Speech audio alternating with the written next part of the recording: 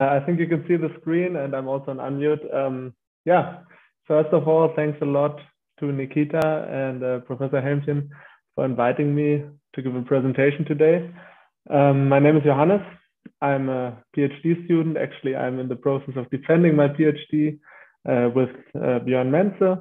And a lot of the work that I will be talking about today is in collaboration with the Helmholtz-Zentrum in Munich with Ali Ertürk, who was so nice, who is a mesoSPIM user and has provided us machine learning engineers with so much nice data over the years.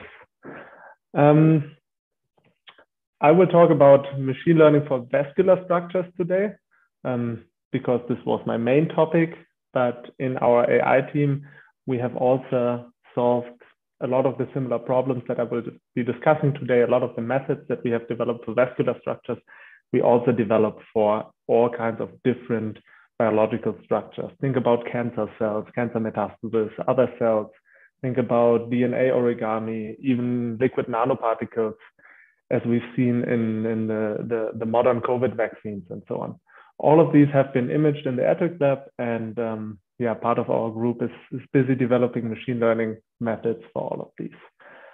I want to start by giving a little bit of an insight into the 3 different representation domains that we can take as inputs to our different machine learning approaches. On the one hand, we have the images. Very prominent deep learning has been applied to segment images, or also binary pixel-wise classification has been used a lot in research. Medical imaging, biological imaging is basically the first step of compressing, of getting a more expressive representation in a binary pixel representation, which is still an image space. The next step, or the next logical step to generate a more compact expressive representation, is the step to extract graphs. To this day, a lot of the graph extraction work that has been done is really done based on such segmentations and really heuristics, really old school computer vision algorithms, but machine learning is also tackling that. But on these graph representations, a lot of very fancy and interesting new machine learning methods, also called geometric deep learning, are being applied these days. It is very interesting, and I will talk about it later in detail, how such advanced machine learning models are able to harness these expressive representations to also solve biological questions. As a first discussion here, I want to talk about segmentation. Deep learning for segmentation using convolutional neural networks, how to get from an image, for example, the nice mesoSPIM images, which are probably the best images out there in the biology field nowadays, to get a full brain representation of the vasculature. Our first work here, together with other works, DeepMag for cancer metastasis, and Chanel, which also Sean presented this morning, also had a deep learning part, was VESAP. And in the VESAP project, we went from a this was supposed to be a video, really sorry. We went from an image representation, a whole brain imaging of the vascular structure, to a segmentation of this vascular structure. This was interesting in 2019, 2020 to apply deep learning to this task. And for us, it was really a necessity, because back in the day, we really didn't have the computational resources to apply other methods. Let's talk about traditional filters, for example, the Frangi filter, other heuristical methods, grid search. All of these kind of methods were really not available to us at this computational scale at this point in time. So what we did is develop a deep learning model, CNN, fully convolutional neural network, which was a lightweight architecture and was at that time the state of the art to segment vessels here. Quick look at the pipeline. Of course, in this project, the clearing and imaging was also a contribution. I'm not going to talk about that because, well, probably everyone in this call knows more about imaging and clearing than I do. And based on this new staining protocol that Mike developed here, we applied this network. It's a fully convolutional neural network, very simple, full convolutions, 5 layers of full convolutions, which is a very lightweight architecture, was used to generate a binary pixel-wise representation of our vasculature. This representation was then in the next step used to register our images to the Allen brain space and to extract features. For example, radius features, which were of course co-located with the Allen brain atlas anatomy. Radius features, vessel length features, bifurcation point features, or branching points, as you also call them. And these representations were basically the key for a few biological findings, which were based on the segmentation. On the one hand, when we looked at the segmentations, we could track vessels and were able to identify collateralization in some mice brain, which were not that reported in the literature. For example, in the CD1 strain, I think it is a well-known fact about the Black 6 mice and for the BALB/C mice that you do not see many collateralizations, but our segmentation with some tracking enabled us to detect these collaterals and quantify them. And on the other side, also the extracted features registered to the Allen brain atlas enabled us to really characterize vascular structures in different brain regions and put this into context, really have a description of how different brain regions have different vascularization, how oxygen, this is a proxy, how oxygen is distributed, of course.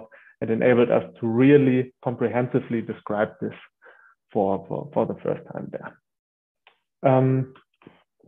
Sorry for running so fast through the VESA project, but what I'm really excited about and what was really mainly my work is the machine learning part of it. And I'm very excited about the fact that machine learning and biological research are really going hand in hand here. We had many scenarios where we were faced with a problem, for example, in the VESA project, and basically had to develop new machine learning ideas, how to solve these problems or apply existing methods from the literature, which are very, MNIST data sets, very, very theoretical, very mathematical to this kind of data. One such example is the transfer learning. So also an approach we applied in the VESA project, but we're also able to publish in the machine learning conference, the short abstract, the transfer learning concept. And the transfer learning concept is a concept where you pre-train a model on a synthetic data set, or could also be a real different data set. But you basically pre-train your convolutional neural network and then only refine it on a very small set of labeled data of your real data. Just an example from our VESA project. We had the problem, okay, we have this huge vessel images, I don't know, 10,000 by 10,000 by 10,000 pixels. How can we generate labeled data? Do we want to sit down a person for a whole year maybe to get pixel-wise labels? Not feasible, way too expensive, way too much time. So what we did is we generated a synthetic data set of vessels and then labeled a very, very small set, 0.02% of one single brain only, and refined our deep learning model on this small set and were able to successfully segment the whole brains that are in this data set. Another advantage, of course, is the generalization to other modalities. Basically, our synthetic pre-trained model for vessels can be used by other researchers who have a specific vascular data set, could be very small histology samples, can be whole brain imaging again, and refined on their method. So really enabling the generalization of a method in a way.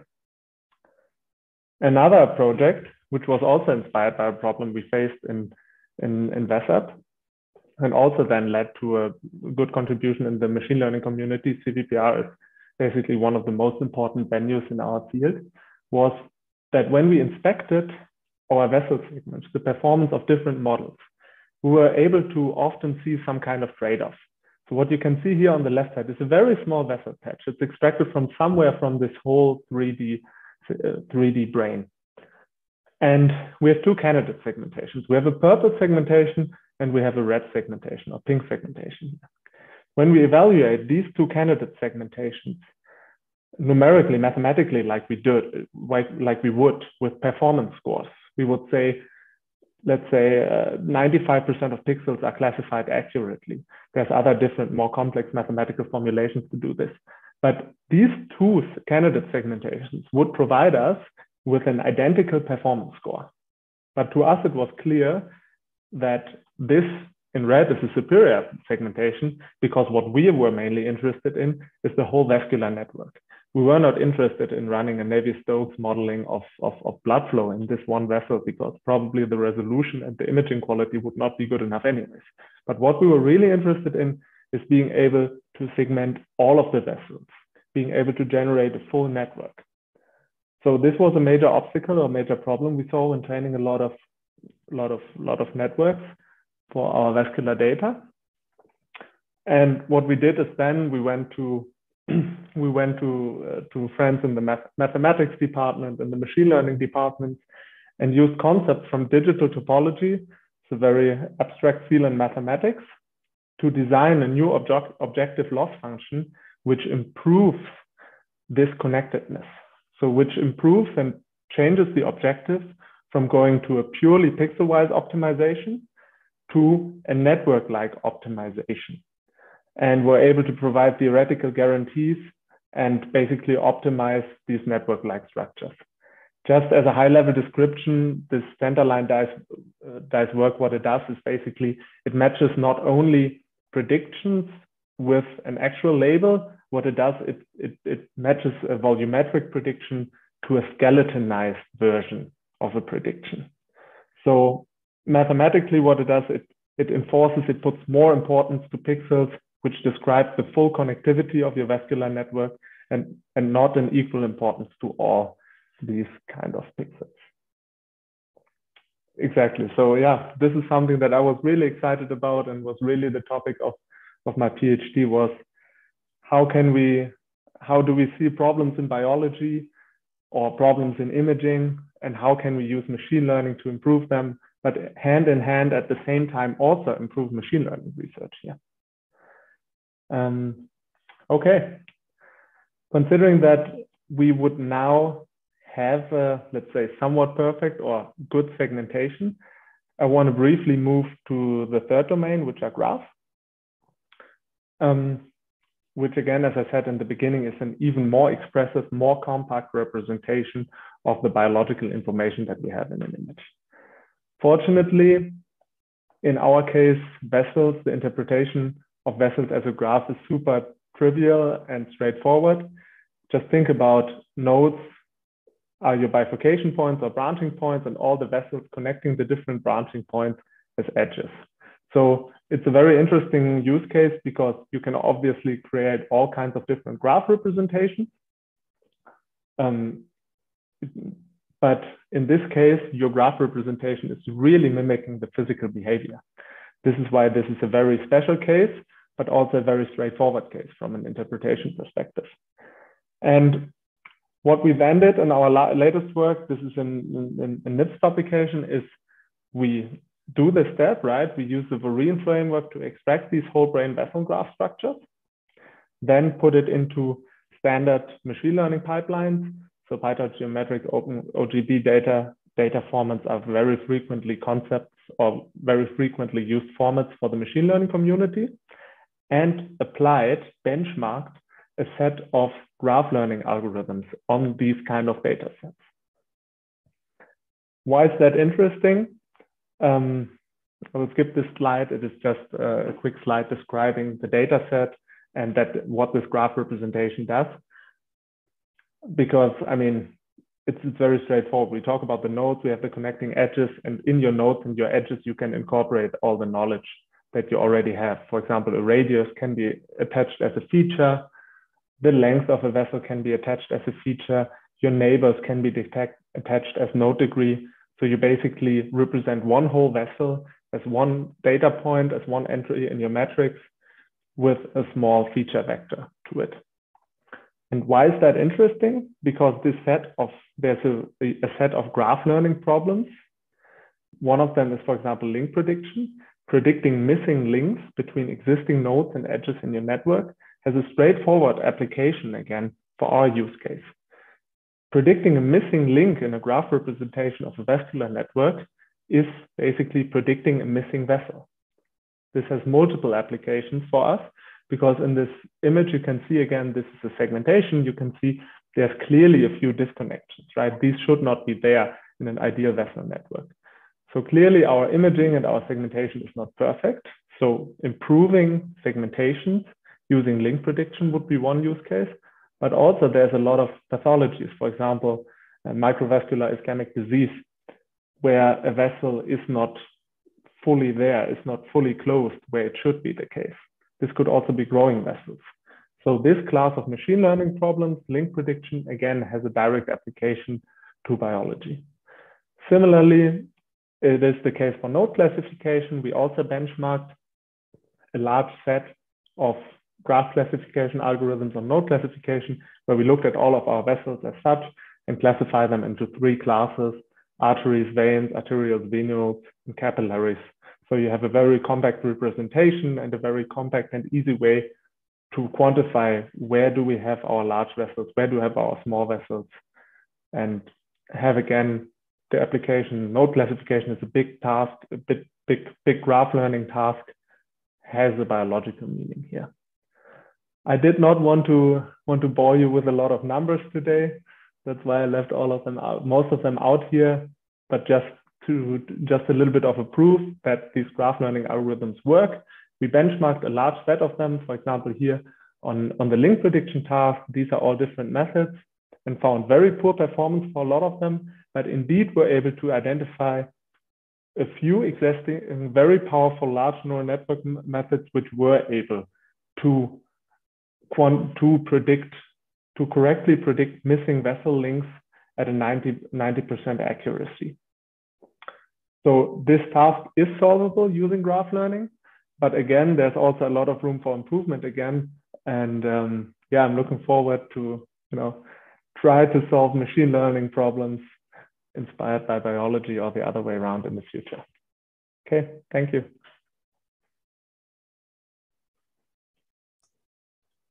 Thank you very much. Time for questions. Yeah, Peter has written a question in the chat.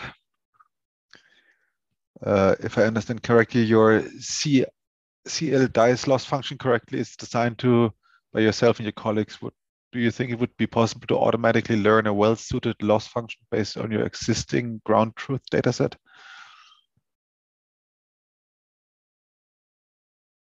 I'm not sure if I understand the question correctly, Peter. Maybe Peter, can you unmute yourself? Yeah, I mean, a loss function is the objective function which trains your neural network. So if you want to learn the parameters in your neural network, you have to predefine kind of the loss function base. So it's a mathematical objective function, how the weights are learned in your neural network. But maybe I just misunderstand the question as well. No, it's all right. I just thought that maybe you have some additional metric which defines how well in the end you can learn it, like the final loss after learning. And based on this, define the best loss function. Mm-hmm. So I assume that by loss after learning, you mean some performance metric that you would use after learning to quantify your performance? Exactly. And I mean, this is a very interesting point, because this is what centerline dice loss does, or what we used it for. Initially, we had this idea to come up with this metric where we match a skeleton inside a volume, let's say the skeleton from my predicted volume in my labeled volume, and use this as a metric to see how good my segmentation performance is. And based on this idea only, we came up with a way how to formulate it as a loss function. So yeah, basically it goes hand in hand and was used in both ways, but unfortunately it was a bit more difficult to come up with this loss function formulation, because you need such a representation to be fully differentiable to harness the power of deep learning. Okay, thank you.